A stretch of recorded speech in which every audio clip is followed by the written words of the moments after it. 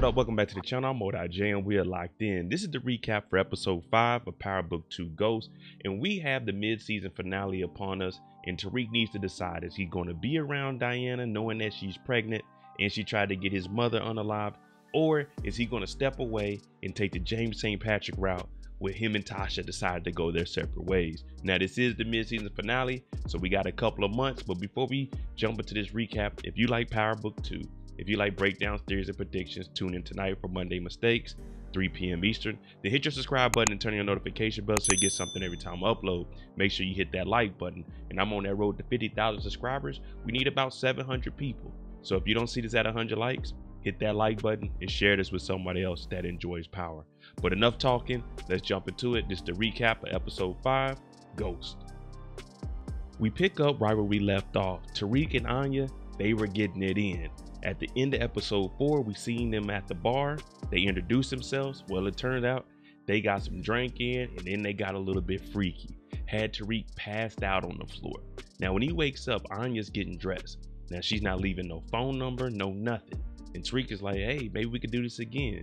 She said, don't get too attached. But she does get Tariq's information because he says they have another party, and he wants Anya to show up. And you know how college students are.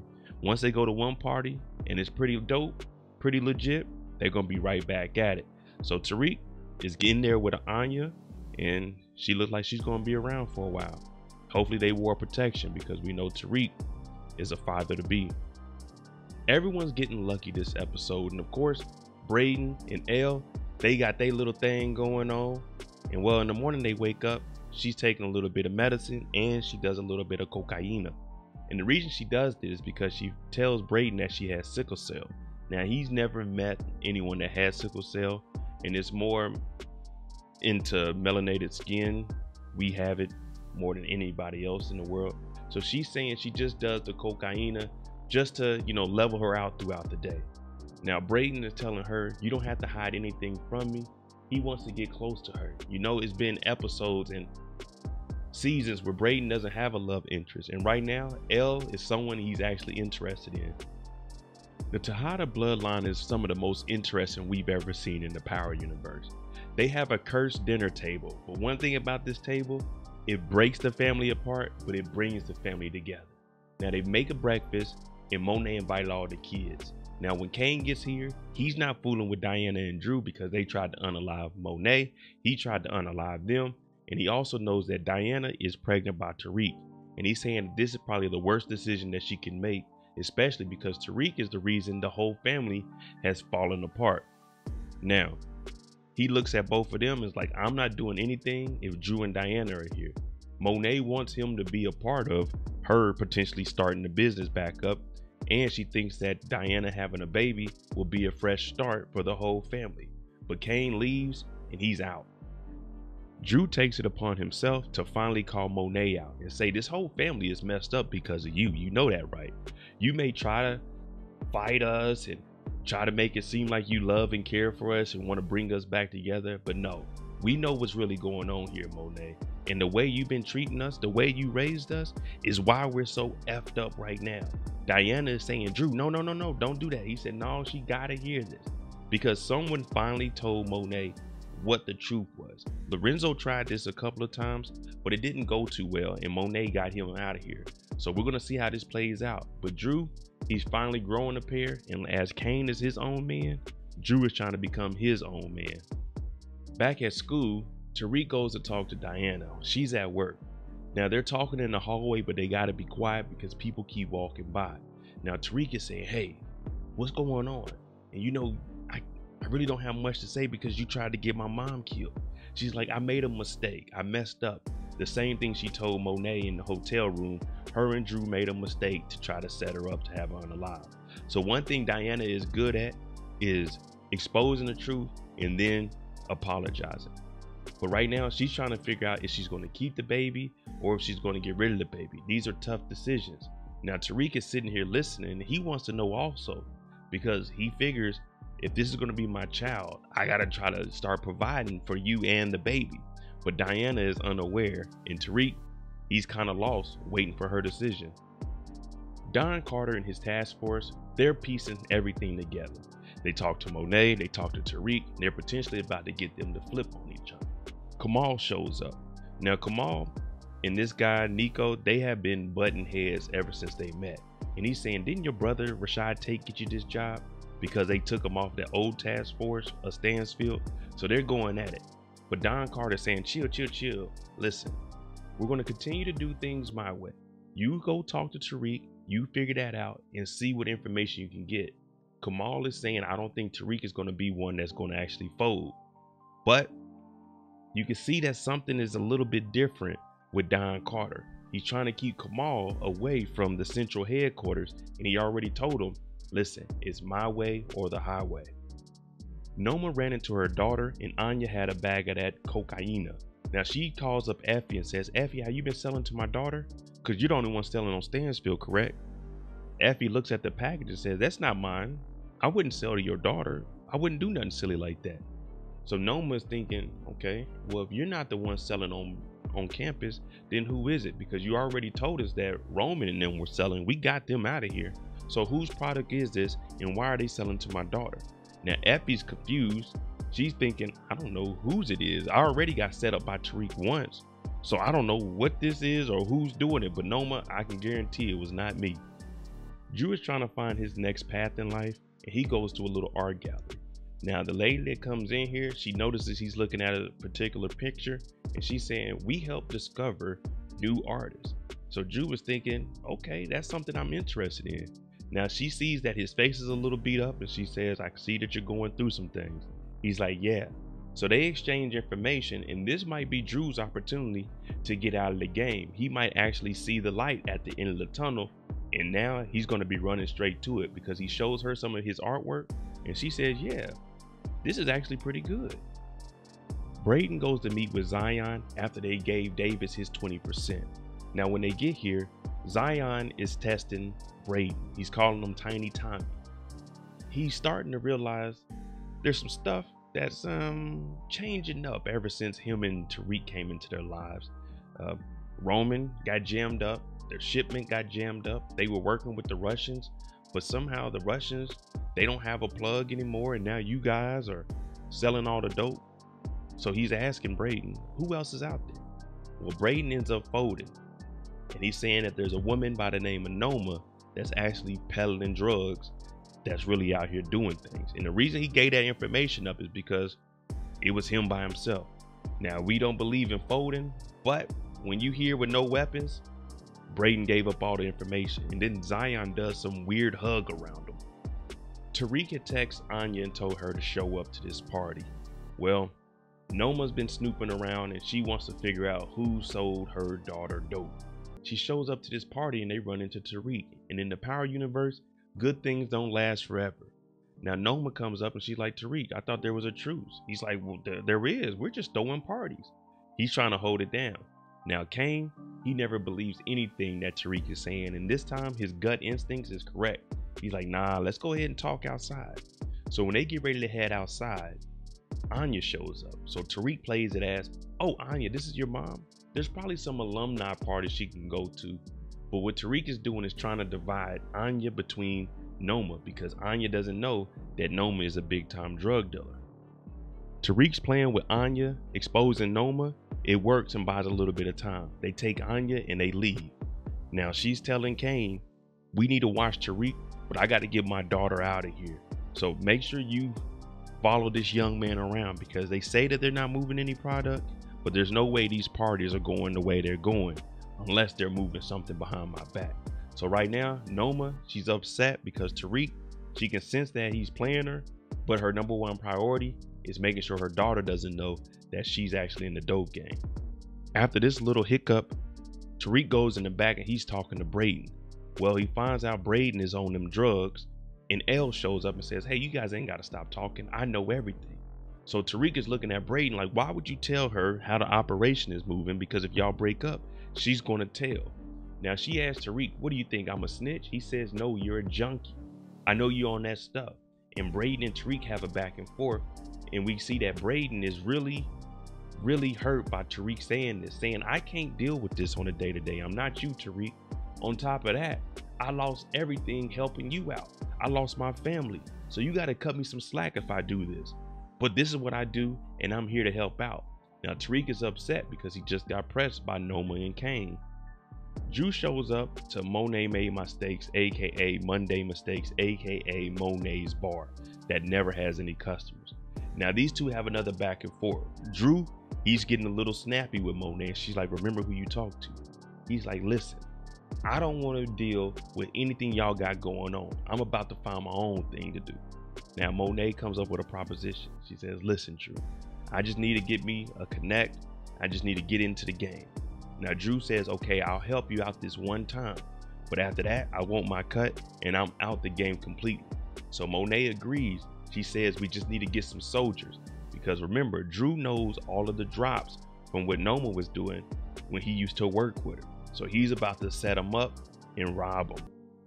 The next time we see Tariq, he's having an acid trip, and that's because L put acid in his water. Now we know he doesn't smoke or drink, but he was smoking and drinking with Anya. So now he's flipping out. He's imagining himself to be the next James St. Patrick. We see him at Club Truth in a suit, just like his father had on, but then he's hugging his younger self, and he's wondering, is his life gonna turn out the same way, unalived by his son? Then we see him tripping about him and Diana having a future. We see Lorenzo St. Patrick run up and hug Tariq right before Kane shows up and pow, unalives him. So Tariq is all over the place. Now Brayden, he's worried because he knows Tariq is tripping out and he's trying to talk to him, but Tariq is up under the bed. All of these things are flashing through his mind. Tariq is out of control at this point. That acid got him messed up. Noma's still trying to legitimize her company. She had a talk with Davis. Kane wasn't liking it, but he says, listen, I'll handle everything going on with Zion. You go talk to Wiley. Now, while she's out on this business meeting with Wiley, Zion shows up and he sits down at the table and he tells her, this table is reserved for me. This is my city. So anything you're trying to do around here, it needs to go through me. Now, you know, me and you can get a little bit closer and we can kind of negotiate something. But other than that, nothing. Now, Noma, she's kind of caught off guard. She doesn't have her security with her. And Wiley's asking, do you know this gentleman? They're like, nah, we don't know each other. But he tells Noma, listen, this is my city. If you want to do something, it needs to go through me. Now, Kane does say that Zion is a mid-level dealer, but right now he got the streets on lock. After the meeting with Davis, he lets him know who Zion is. He beat the Rico case for him. Now, Kane knows about the warehouse and he takes Noma down there. Now, there's no security and no guns in here. No weapons allowed, not even Zion. So when they get here, Kane is telling Noma, you're good with me because everyone knows who I am. In the Tejada family, our name holds a little bit of weight. Now, not too much weight, just a little bit of weight. Now, when they get here, they tell Kane, hey, you ain't got no guns or nothing on you, do you? He said, nah, I know the rules. And they had this conversation with Zion before they get in the ring. Kane and Zion, they have their little one-off with each other. And Kane says, Noma's with me, so she's good. You know what the Tejada's about. So they get into the ring and they have a fight. 1v1, winner takes all. Well, they get in there and they going at it. We thinking that Zion is just about to one-up Kane. Bap, bap, bap. Well, they going at it. Kane starts getting the best of Zion. Put him into the fence. Pow, pow. And out of nowhere, Zion gets some brass knuckles from someone in the crowd. Now we hear the announcer. He's looking and he's like, whoa, whoa, whoa. Because Zion gives Kane a cheap shot to the gut with the brass knuckles. And they declare Kane the winner because Zion used brass knuckles. Now Kane is telling Noma, I told you, I got you. He may be a fighter, but I'm a fighter too. And I'll always protect you. Then we finally get the infamous I gotta become an apex predator speech from Tariq talking to Brayden. Because right now, he's telling Brayden, man, I ran into Noma. He was like, man, look, I had to give up Noma's name because Zion was questioning. So Tariq is saying, all right. We can put that behind us. But I gotta figure out what I'm gonna do, Brayden. I gotta become the apex predator because I got a baby on the way. I gotta protect my mom. I gotta protect Yaz. I gotta do a lot. And I need you to be there with me. Now we know that Brayden ain't backing down from nothing. He's always gonna be there for Tariq, even though they have their disagreements. Tariq just knows at this point, I need to move a little bit differently. There's pressure coming from every angle. Davis with his cut, Zion was supplying us, Noma and Kane on we doing, Diana pregnant. Tariq, It's a lot, but you want to be the next ghost. This is what you got to deal with. Tariq and Diana talk with each other, and they finally have a conversation about what they're going to do next. Now, Tariq, he really wants to see where Diana is staying at this. We know he wants to take care of her and the baby if she's going to have it. Now, she does say that somebody gave her advice and said this baby is a blessing and it might be a new start, which was Monet. And then we also know that Kane said this might be the worst decision you ever made. Now, Tariq wants to know, so what is the final decision? And she's saying she's going to keep the baby. And then she asked Tariq, does he want to come to one of her appointments to see the ultrasound? Now, Tariq, we know that he already had the flash out when he was on acid, and he thought about what it would be like to have a family. So he's with it. Davis is the man around New York City, and he's been trying to get close to Noma. Well, he pulled some strings. He told them about Zion. He told her about Wiley.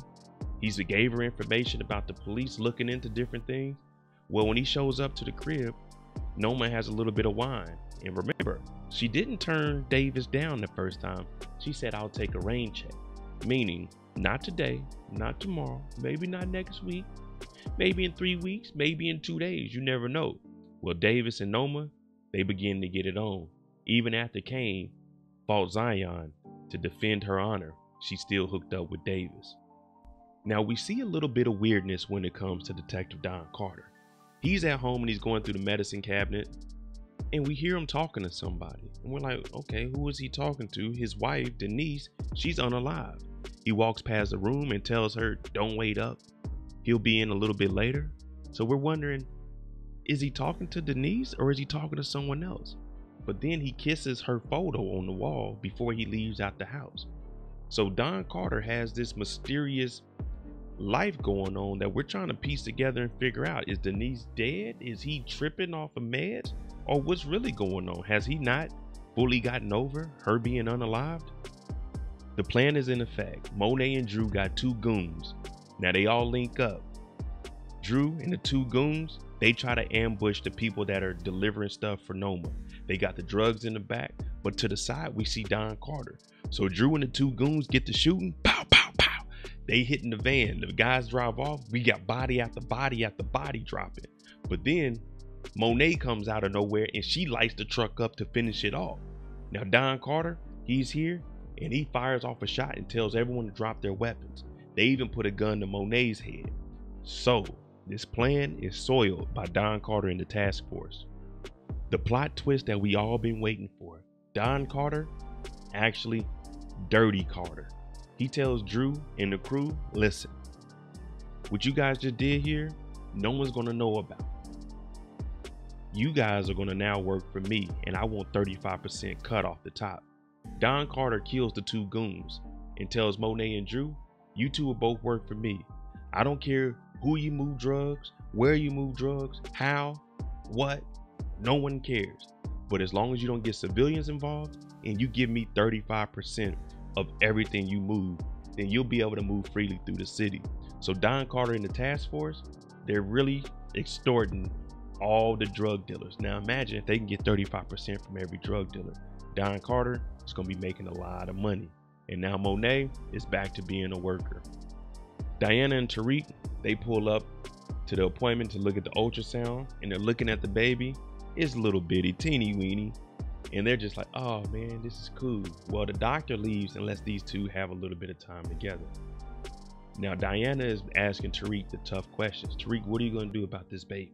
And he's saying, look, my dad tried to shield me away from all this nonsense. And I think if I can get in the dope game and get to be the biggest drug dealer there is, I'll be able to provide for you and the baby. Now, Diana's taking a different route. And she's telling Tariq, no, I don't want you to be in the game. If you're going to be in this baby's life, then you have to be clean and out of the game. She doesn't want the baby to grow up the way that she did. We know what she was doing at 5, 6 years old. She was bagging up dope. So she walks out, and this has Tariq wondering and questioning, should he stay in the game or should he get out and be legit like what his father Ghost, or should I say James, was trying to do? All right, there you go, the recap for episode 5. Remember that this is the mid-season finale, so let me know what you think about this. Is it a good idea for Monet and Drew to continue to work with Don Carter, giving up that 35%?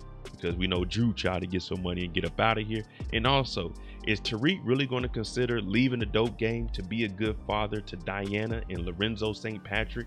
Let me know what you think. I'm J. If you like this kind of content, breakdowns, theories, and predictions, remember I'm on that road to 50,000 subscribers, so hit that like button, hit that subscribe button. Thanks for watching. I'm out.